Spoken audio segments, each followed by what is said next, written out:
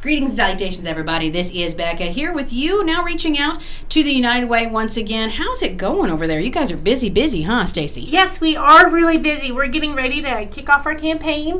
And so August is usually that preparation month, and then the start of school and the start of September is when we're able to kick off the campaign. Well, excellent. So the United Way Community Celebration is part of that kickoff campaign, isn't it? Yes, it is. And it's something that we've been able to put out on Facebook, and we've been able to send out to folks through electronic means. But we wanted to make sure that we get this out to the community. We're going to be having a celebration at Liberty Park on the 10th of September. Well, that'll be nice. Right after the fair and getting to be in a kind of cooler weather so people can enjoy the day. That'll be nice. Yes, and so it's going to be from 11 to 2.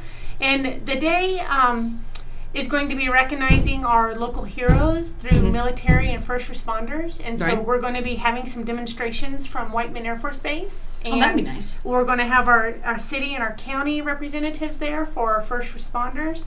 And then there's just going to be so much that's going on. One Track Train is going to be providing live music. Oh, good. We're going to do hunting and fishing with Harry with Missouri Kids Outdoors. Oh, he always has a great time with the kids. Yes. They love to go fishing in that lagoon with him, and he's so organized with it, and they have all those prizes and so many little hot dogs cut up for all the kids to use as bait. It's nice. Yes. And so there's going to be great fish in the pond that DNR is providing. And so it's going to be wonderful. There's going to be a carnival atmosphere. The train is going to be going. And it's food, and all of it is at no cost to the community. And so that's a good way for people to get out, have a nice day with the whole family and do something that they can do and know that they're going to be learning a little bit something about the United Way and what they're going to be working on this year. Yes, that's correct, and the day is really geared for fun. It's not. We're not going to be having any kind of campaign pitches or any kind of money asks or anything like that. It's more of a thank you to our community.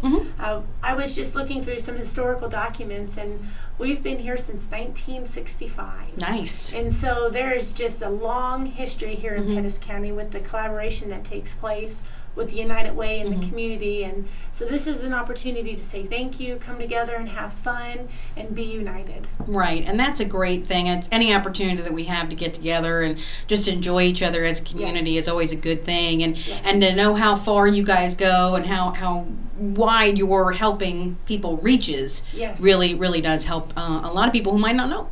Yes, and so we're really excited to be able to get out there, have fun.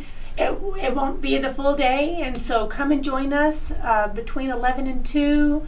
Grab some food, play some games, listen to some good music, and sit back and relax and have fun. And you get to enjoy Liberty Park, and it's all good. That's right. So if people want to find out more about the United Way or the campaigns they're going to be working on or anything like that, they can go online or give you a call, right? They can. Our phone number is 826-2980, and then our website is spcuw.org.